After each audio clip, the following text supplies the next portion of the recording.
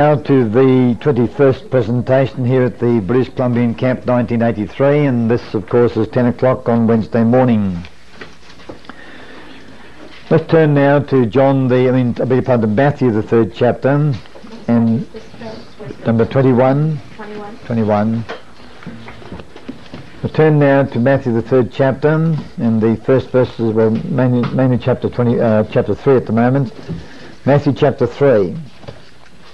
Start with verse 13 and we'll read down to the end of the chapter, which is only 4 or 5 verses altogether. Then cometh Jesus from Galilee to Jordan unto John to be baptized of him. But John forbade him, saying, I have need to be baptized of thee, and comest thou to me? And Jesus answering said unto him, Suffer it to be so now, for thus it becometh us to fulfill all righteousness. Then he suffered him. And Jesus, when he was baptized, went up straightway out of the water, and lo, the heavens were opened unto him, and he saw the Spirit of God descending like a dove and lighting upon him. And lo, a voice from heaven saying, This is my beloved Son, in whom I am well pleased. This is the record in Matthew of the baptism of Jesus Christ, and we have further comments on this in the book Desire of Ages, page 111 for the moment. And as you recall, of course, yesterday morning we read something of what Christ could see at this point of time so far as his future was concerned. And as I said yesterday, it is the way of God to open before the eyes of his messengers a picture of what their future is going to be like, not of course in every detail but in general terms. And I personally found the same revelation given to me before I began this work of preaching this message. And the picture before Jesus Christ, of course, is a very vivid and a very real one, because during the previous 30 years of his life he had tasted to the very depths the bitterness that is the lot of those who are singular and unique because of their adherence to God's principles. Very, very few people in the world, of course, then, in fact none in the world and apart from Jesus Christ, and very few in the world today understand and practice the principles of Sabbath rest. But Christ did, and thus incurred the wrath and the enmity of those around about him. We'll now read the next two paragraphs beyond where we read last night, or late yesterday afternoon, page 111, Desire of Ages. As one with us he must bear the burden of our guilt and woe. The sinless one must feel the shame of sin. The peace lover must dwell with strife. The truth must abide with falsehood, purity and vileness. Every sin, every discord, every defiling lust that transgression had brought was torture to his spirit. Alone he must tread the path. Alone he must bear the burden.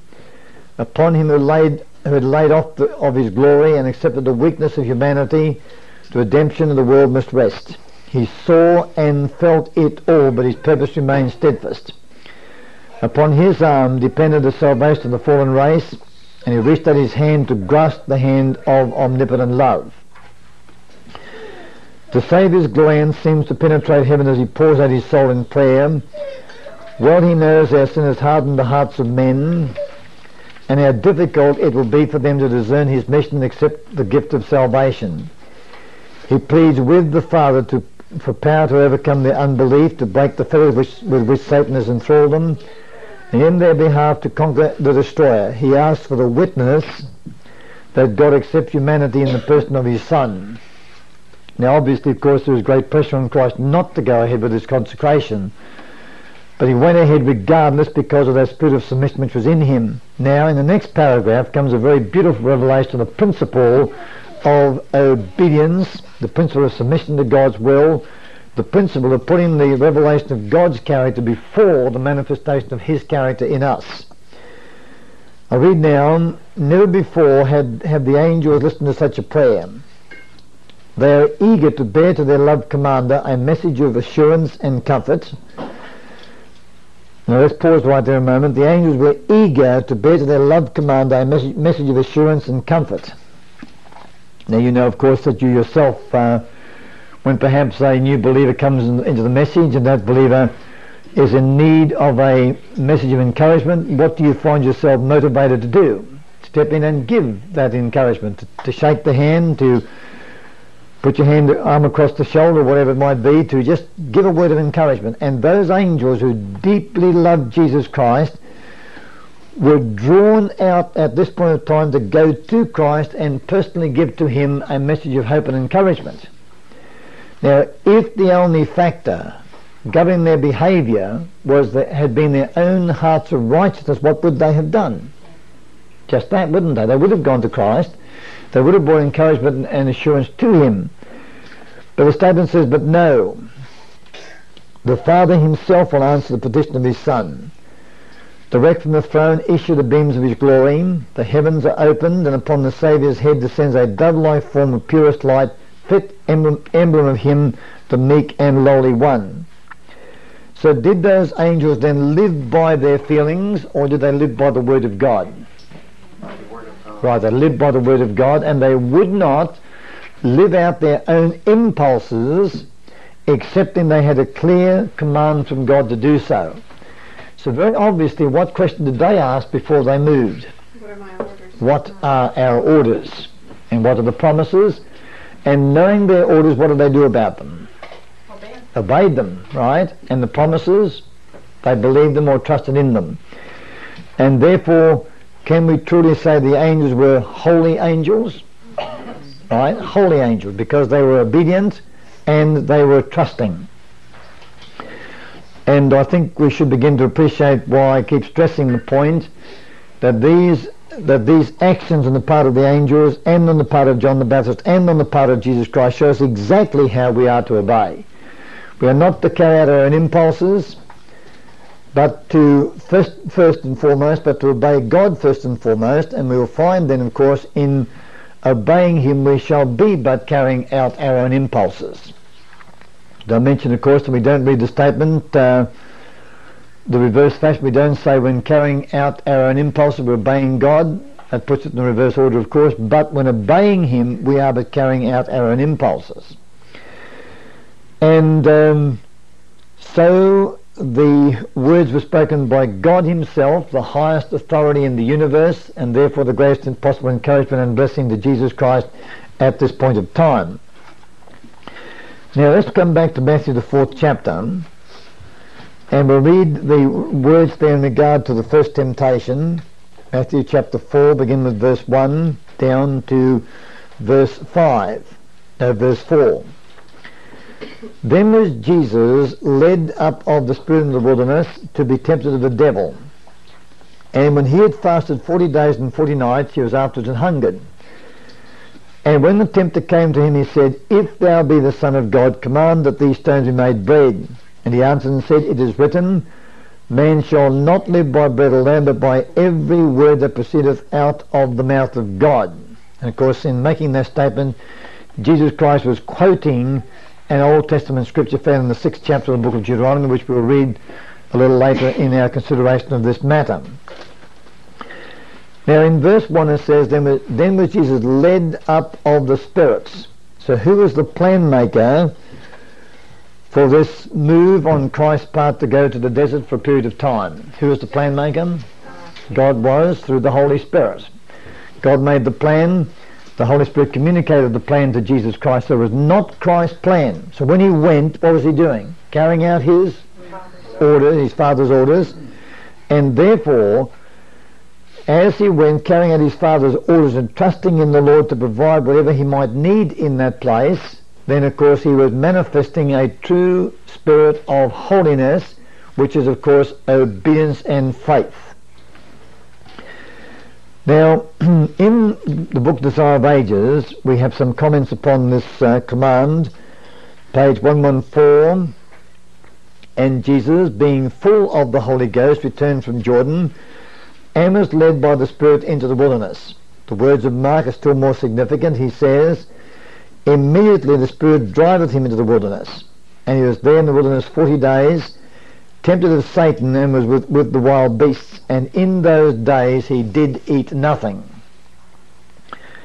When Jesus was led into the wilderness to be tempted, he was led by the Spirit of God. He did not invite temptation. In other words, this was not a throwing down of the gauntlet. It wasn't a challenge on Christ's part. He wasn't going in there to to particularly put himself in the way of temptation. He went there for a different purpose altogether, but it turned out that he was in the end very, very severely tempted by Satan.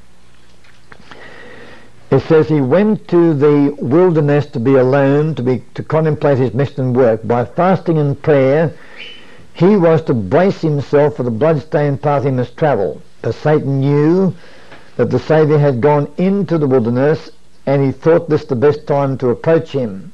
Now, why did Christ go to the desert? To fast and pray, to brace himself for the blood-stained path before him.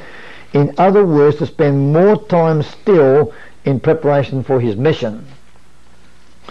And that thought impresses me very, very deeply, because back in the Adventist Church, for instance, the accent was on get out there and do missionary work. Get to work. Work was the idea. And the idea of preparation, of course, was not even thought about. And we tend, of course, to inherit those concepts and to think that our most important work today is to win souls and add to the size of the movement. That's not our most important work, although it may be, of course, that God will use you to reach out and gather in further souls. Some believers will find this to be their experience. Now, when I think back on those 30 years of preparation on Christ's part, the first 12 were spent prior to the first Passover visit, and so effective was the preparation that he experienced during those 30 years, that at the end of a mere 12 years he could think, out-question and out-answer the best minds in the land of Israel. Now, what kind of a person must he have been after 18 more years of that kind of preparation? He must have been truly a most remarkable person, with tremendous physical, mental and spiritual powers, marvellous physical, mental and spiritual powers. Yet after all that, despite the acceptance by God personally of his dedication, when God said, "This is my beloved Son in whom I am well pleased," Jesus still felt a very, very definite need for more preparation still. Now, do we find the same thing in the life of John the Baptist? Do you remember the words? I read them to you yesterday. He looked upon the King and his beauty and self was forgotten. Remember? He had bowed low before the King of Kings, and he felt himself inefficient and unworthy. And you will find that the closer you come to God, the more time you spend in prayer, in the true science of prayer, the closer your communion with him, the more you bow low before the King of Kings, the more you will feel the need of still further preparation, the more you will feel unprepared for the task before you, the less disposition you'll have to rush out and do a great work for God, and the more you will long to draw nearer to him and become more and more able to do the work which he gives you to do.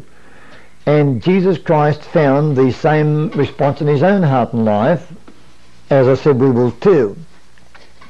Now, of course, when he went out there, then there was a confrontation between him and Satan. As we read, Satan came to him and said, "Make these stones bread if you be the Son of God," after 40 days of fasting and prayer and utter and terrible loneliness in that desolate and barren place. And the pressure which was placed upon Jesus Christ at that point of time to give up his righteousness, to step outside the will of God, was truly enormous, and the very kind of pressure under which the men of God in the past had failed again and again and again. So let's now pick out the important points in this chapter. Remember, we're not dealing with every aspect of Christ's life, but just for those points which show us the practical way in which Christ applied the principles of holiness, how he obeyed God according to God's way of being served, how he left God always in his rightful place and recognized himself as being in his own rightful place as well. So we turn to page 118. Now, I make no apology for the fact that we've spent time studying this chapter before. I've come back to it again and again and again and again, and I always find that the message in this chapter is very fresh and very important and bears repetition as many times as possible. Because as Revelation chapter 3 and verse 21 points out, we are to overcome how? As he overcame, right? And he says that those who overcome will sit down with him in his throne, even also as he overcame and am set down with his Father in his throne. So therefore the study of how Christ gained the victory is the most important study because it reveals to us the way in which we likewise are to gain the same victory and therefore reign on the same throne with him eventually. Now, page 118.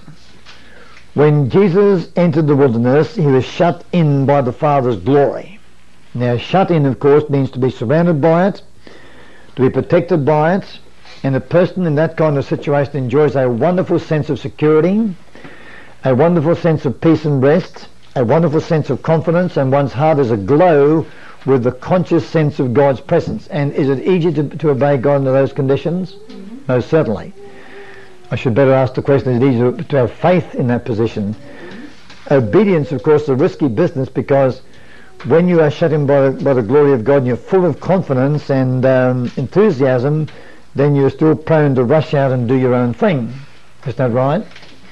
Because that doing your own thing is so deeply embedded in the human organism that, as we learned yesterday or the day before, it will take the cleansing process of both today, or not just both, but of today and the latter rain and Jacob's trouble, to finally root out of us that deeply embedded wretchedness, abomination, that sin which separates us from God and prevents us from entering into a truly close relationship with him. Now, if of course the glory of God had remained around Christ during those 40 days, it would have been one thing, but we find that the glory departed and he was left to battle with temptation.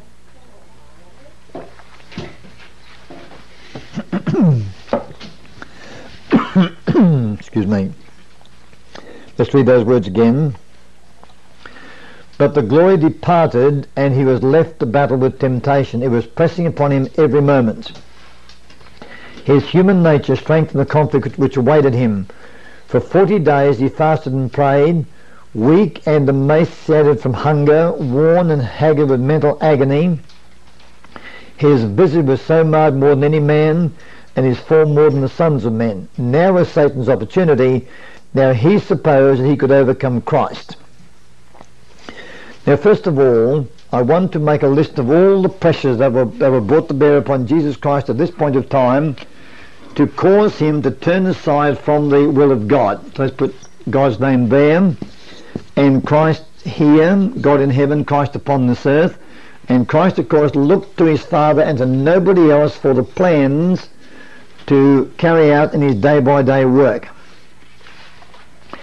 Now, there was tremendous pressure upon Jesus Christ to go on living. But as those days went by, during which no food was provided to him by his Heavenly Father, he was literally coming closer and closer to the very jaws of death.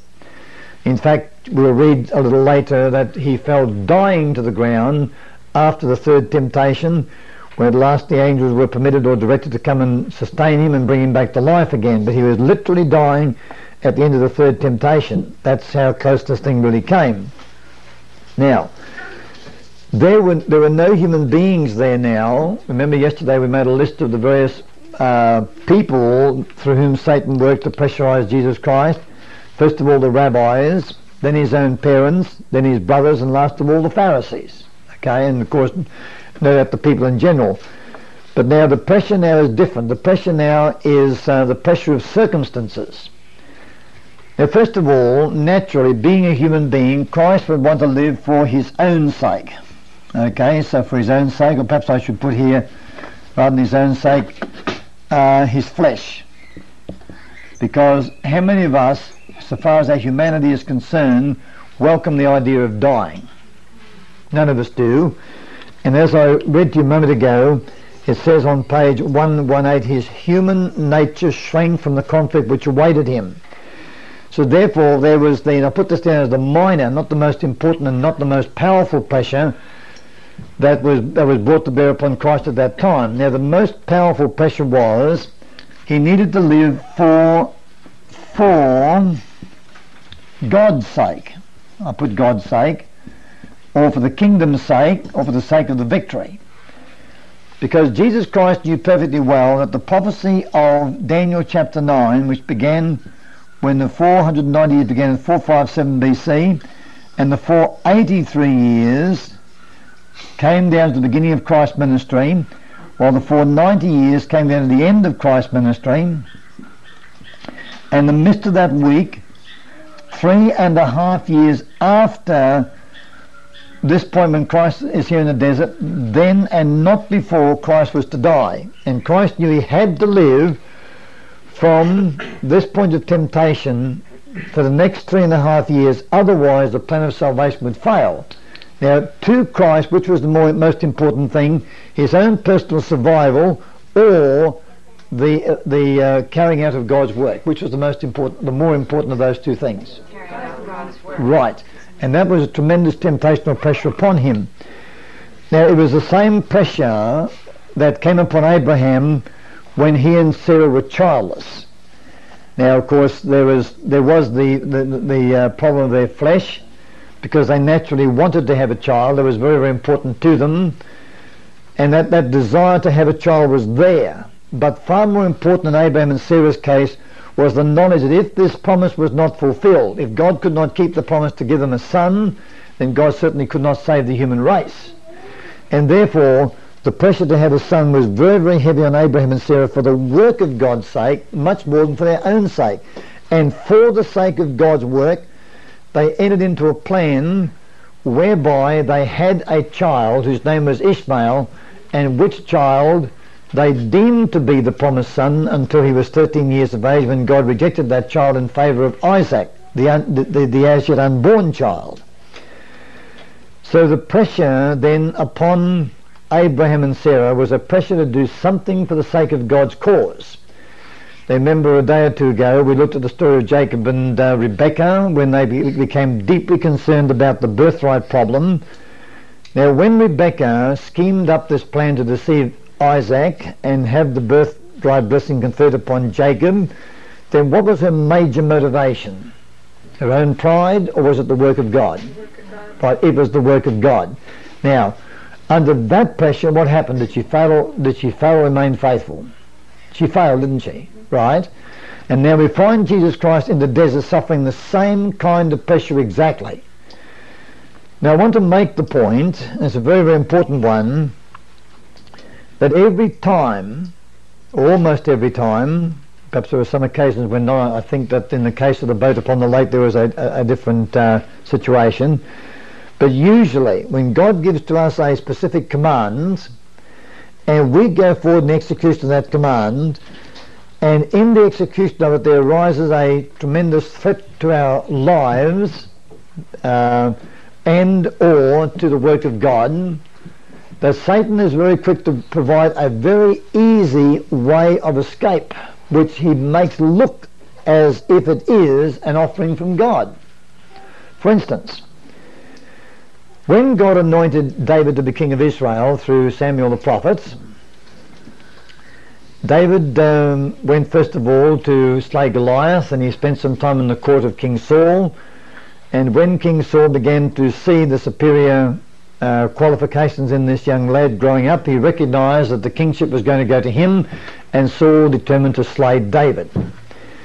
And so the acceptance of God's command to be the future king of Israel threatened David with destruction. So he had to flee to the desert or the wilderness, and there was this little band of men, among whom there always could have been a traitor to betray him.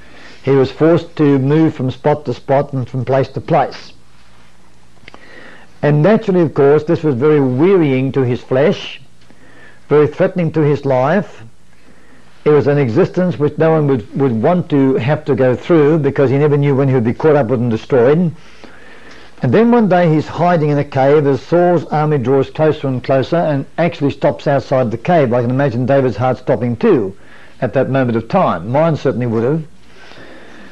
And then the king comes in alone into the cave, and David's men said to him, David, they said, God has made this opportunity for you to kill Saul. Kill him. Because this opportunity is the voice of God to you. Take the opportunity. But David said, no, I have no orders to kill the king of Israel. I have orders only to wait until God gives me the kingdom. Now, was David in that moment of time carrying out the true principles of holiness? Yes. Absolutely, right? And even though his men pressed him with the idea that here was a wonderful opportunity to to rid himself of his enemy and take the kingdom and therefore fulfill the promise of God, David said, no, I will not fulfill God's promises. God will fulfill his own promises in his own good time and way. Now, sad to say, of course, a little later, King David failed to maintain that kind of righteousness, because he eventually concluded that Saul would accomplish his deadly purpose and destroy him. And so David, without consulting God, led his 600 men into the land of the Philistines, a place to which the Lord had never sent him. And there he remained, of course, until the death of Saul in that great battle, when when Saul and Jonathan both lost their lives, as you well remember. And then David came back, first of all to Hebron and finally to Jerusalem, where he became the king of Israel as God opened the way and not by David's own choosing. Now, did Jesus Christ have an easy out in this desert situation, even before we come to the stones being made bread issue? Certainly he did. After he'd been there a week, he said, well, after he'd been there for about a week, shall we say, he could have said, well, I'm getting awful hungry, and if I keep this fast up, I'm going to die eventually, so I'll just slip down the mountain and drop into my mother's house for a couple of hours and pick up some food, and carry me back a big lunch bag to the mountaintop again, so I can eat while I continue this matter of fasting and prayer. Now, could he have done that? No, certainly he could have. But did he have orders to do it? No, he didn't have orders to do it. God has sent him without food to the desert, and there he must remain without food until God saw fit to feed him. But in the meantime, it seemed as if he had been forsaken by God, as if God had suddenly become preoccupied in some other direction and left Jesus Christ to live or die as he himself could best manage along the way. And so Jesus Christ, understanding the principles of holiness, knowing that a Christian only moves by God's orders, and of course being an individual who had established a very clear line of communication between himself and heaven, he was full of the Holy Spirit, was able to hear and receive the voice of God to him. Now, another pressure I might add here, of course, in respect to that was the fact that he appeared forsaken. He appeared or seemed to be forsaken both by God and by men.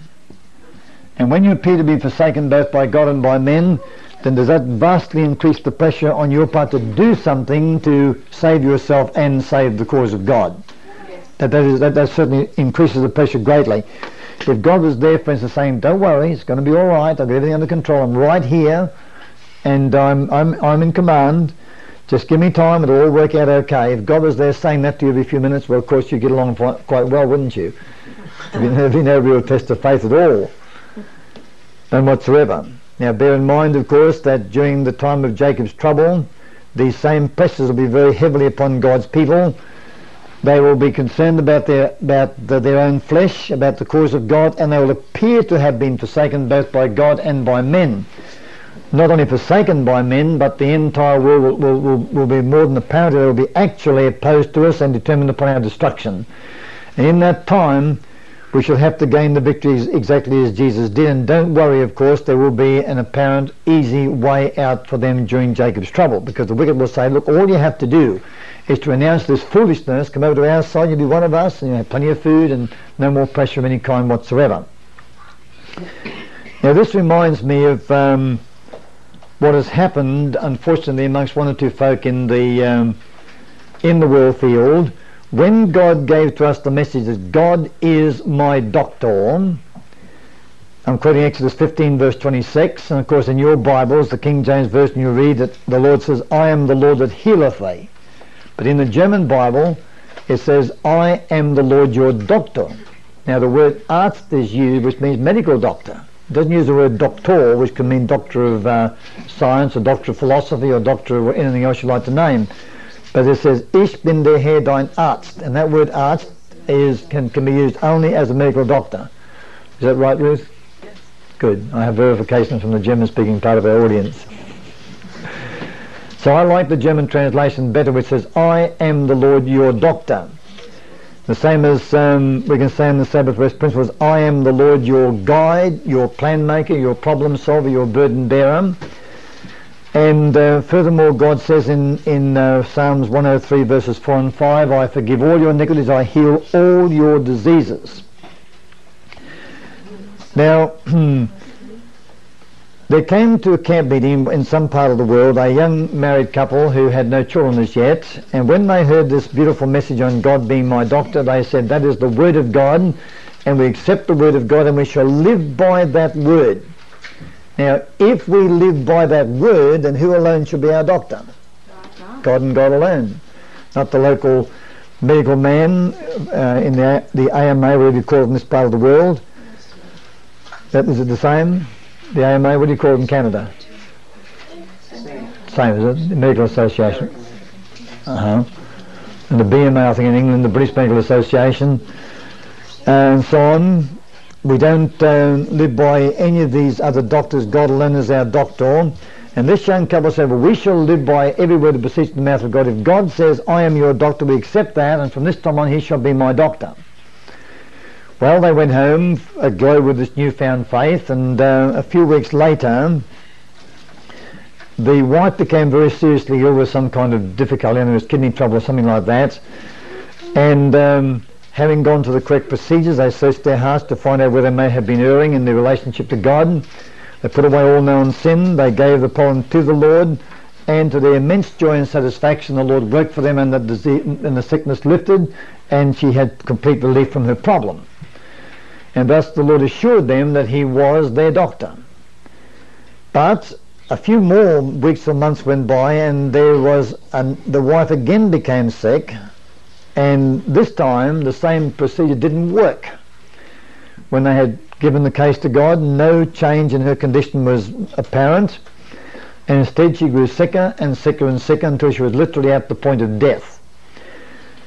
Now the pressure was on them now to see whether they would live by every word that proceeds out of the mouth of God, or whether they would succumb to the pressure and yield to it and run to the easy out of going back to the old procedures again.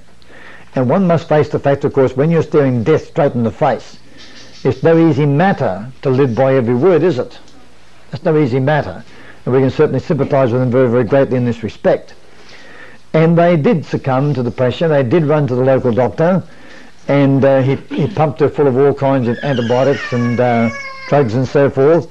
He reprimanded them very severely for leaving the case for so long, and said, you should have come early, because I only just managed to save her life. And when the life was saved, which it was, then these folk then took the stand. Well, they said, we have to revise our thinking now. The message on God as my doctor is not altogether sound, because if we had lived by that message, then the wife would have died. So they assume anyway. But I'm quite convinced that if in the hour of extremity they had said, Lord, no matter what the pressure may be, you are our doctor, we live by every word that proceeds out of your mouth, and when you say you're the doctor, we believe that and we live by that, and this case is wholly and solely in your care. And if they had reconfirmed their faith at that point of extremity, then God would have worked for them and the life would have been saved. No doubt about it in that situation. However, there will come cases, of course, when, like John the Baptist or others, the Lord does let a person slip into the grave for reasons best known to him, and of course we have to recognise that possibility. But when this young couple folded under the pressure, then what did they demonstrate? They demonstrated that saving their own lives was more important to them, or survival was more important to them, than living by every word that proceeds out of the mouth of God. Right? Now, let me stress, of course, that if you haven't learned to walk with God in faith, if you have not yet made a sound commitment with him, if you've not learned to commune with him, if you don't have a living connection with him, then you'd best go to a local doctor, because the principles of divine healing do not work in the lives of those who do not have a living connection with God. So make sure you have the living connection before you make a covenant with God to let him be your doctor. So, as I was saying, there is usually an easy out, some way whereby we can turn back to the old ways again. We're not confined. God never confines us to a situation where there is no other possibility. I shouldn't say never, because again I think of those disciples upon the lake that night, and they certainly had no alternative, did they? Because that storm was too strong for them. In the end they had no choice but to trust God to save them or perish in that case, and possibly it's more fortunate for us if we are in such a situation. Now Satan came to Jesus Christ and said, if thou be the Son of God, command that these stones be made bread. Now what does this infer? Does it not infer that Satan was suggesting a very powerful doubt to Christ's mind that he was after all the Son of God? It certainly does. The facts are, of course, that Satan was now pointing to the witness of sight and circumstances. He said, now look, he said, how can you be the Son of God? Look at yourself. Why? You're forsaken by God, that's obvious, and God certainly wouldn't forsake his own dearly beloved Son. That's very, very clear. So there's one point to prove that you're not the Son of God. Secondly, you're forsaken by all mankind, there's no one here to stand by you. Thirdly, you're haggard and dying from hunger. And God isn't providing food for you, so all these things add up to the fact that you're not the Son of God. You can't be, because God just wouldn't treat his Son this way. Now, was this the same kind of argument that John the Baptist's friends put to him? Exactly the same kind of arguments, and in John the Baptist's case, of course, it caused him very deep doubt and perplexity. But Jesus Christ would not listen to the arch deceiver, although Sister White said it was not without a struggle that he did so. Page 119. Not without a struggle could Jesus listen in silence to the arch deceiver, but the Son of God was not the privileged divinity to Satan, or to explain the reason of his humiliation. All right, now, I mentioned the point yesterday, and I'll say it again this morning, that we're looking at these stories to find out how the application of the question, what are my orders, is a perfect safeguard. Now, Satan said to Jesus Christ, okay, you claim to be the Son of God. You say that 40 days ago God said, this is my beloved Son. All right, then prove it. Prove it, said Satan. If you're the Son of God, make these stones bread. But Christ said, my orders, what are my orders? Do I have an order to prove myself? There's no such order. And the moment he asked that question and got that answer and said, I'll obey my orders, what did he have? Perfect protection, didn't he? Perfect protection. And you'll always find that that question provides you with perfect protection. Ask the question, what are my orders? Are my orders to forsake God my doctor and go out and find another doctor? Are my orders to do this thing or that thing? In Christ's case, do I have orders to go down the mountain and supply myself with food? I have no such order, so I will not go down the mountain. Do I have orders to prove myself on making stones bread? I have no such orders, so I won't do it. And that question then was a perfect safeguard to Christ in every given situation. The same as if Elijah in the gates of Jezreel asked himself the question, do I have orders to run? And what would the answer have been? Yeah. No, I don't, so I won't run. Would it have saved him? Yes. Absolutely. And the same as the apostles should have asked the question, do we have orders to save ourselves from the storm? What would the answer have been? No, our orders are to row this boat across the lake, and it's God's responsibility to take care of that wretched storm. And if they'd asked those orders and got that answer and obeyed their orders, there would have been no problem. And we're going to find that if we will make it our business never to move unless we have an order and we're quite sure that we've got the order. Sometimes people move from impulse and they don't take time to really go through the correct procedures and check the order out thoroughly to make sure it's from God and not from Satan, make sure it's not from their own enthusiasm either. Then if they would do that very carefully, then when the time of test and trial came, they would know that they are where God has put them, that they can rest in confidence and know that God will see them through that particular struggle. I remember when I came to America for the first time back in 1964, I was most reluctant to leave Australia and come across the seas to a foreign country. Pardon my calling America a foreign country. Well, it was to you. It was to me, yes, but not foreign like Germany or France or Spain where different languages spoken. But when I worked in the States, I was an alien. Yeah, right. Yeah, I know, they called you that. I had to go to, I had to sign papers and things. I was an alien. Exactly right. Anyway, you know what I mean by a foreign country in this case. It was a distant land, but America and Australia really, and Canada too, these three countries, Australia, America and Canada, really like one country because we all speak English, fortunately, and we have pretty much the same lifestyle, and they're all big countries, so it gives a person a big viewpoint and so forth. Anyway, to come back to my point, I was most reluctant to come to America, to California back in 1964, and I spent one whole month of very, very careful testing and retesting of that call to make absolutely sure that this was God's call to me at that point of time. And only when finally I was more or less in a position where I had no more tests I could apply, and everything just kept saying go, go, go, did I finally go. And when I got to America, everything went to pieces, believe me. It's a long story, but I'll tell you sometime perhaps. But all the openings closed. People who asked me to come turned out to be betrayers and enemies. And I was run out of one place after another, and finally ended up at McCoy's place in Oakhurst, expecting a camping and finding none. And I finally came to the place where I was right at the end of every possible, and every door was closed. There was not an opening anywhere in this vast land. And the devil said to me, what a mistake you made. You think that God was leading you, but look, if God had been leading you, why are you now with every door shut against you? And it was only because I had made such thorough work of testing my orders to make sure I did have those orders from God, not from myself or from Satan, that I was able to cast down some anchors and hang on until doors did begin to open. And they opened all right. And today, of course, we have a very large and successful work in both America, in the United States of America and Canada. So I can't overstress the importance of making absolutely sure that you do have orders from God, not just some enthusiastic impression that comes to your mind by Satan's inspiration or by your own wishful thinking. And this underlines the necessity, of course, of each person gaining for themselves an experience and hearing the voice of God as that voice brings their orders to them. Let's go back to page 363 for a moment, just as our time is running out. Page 363, the very last paragraph on the page. In all who are under the training of God is to be revealed a life that is not in harmony with the world, its customs or its practices, and everyone needs, note these words down, everyone needs to have a personal experience in obtaining a knowledge of the will of God. Right? We all need to have that kind of experience.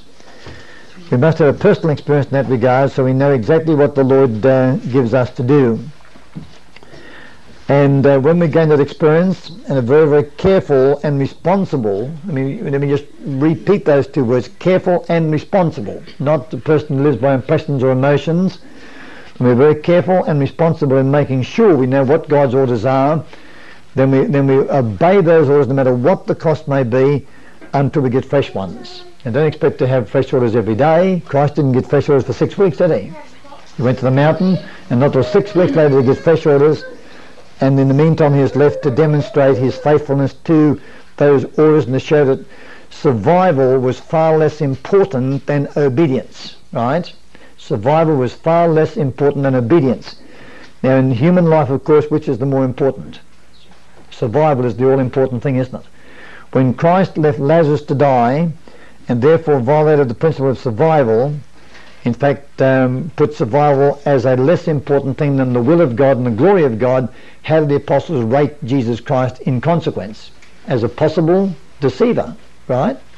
They really downgraded him because of that. But in Christ's mind, the will of God and the plans of God are much more important than survival, and so he left Lazarus to die in order to work a far greater and more wonderful miracle a very short time after. Well, that's 45 minutes gone again, so I have to stop at this point. Are there any questions you'd like to ask on this presentation this morning? Yeah, how do you test God's orders? Well, you've heard the Sabbath Rest message, you should know that answer. Can't make it simple, one foot. Read the book then. Okay, just keep the question. I'll put it on tape in the next study period because it'd be good to have it on tape, I think. So I'll answer the question when we start the next study period. Yes.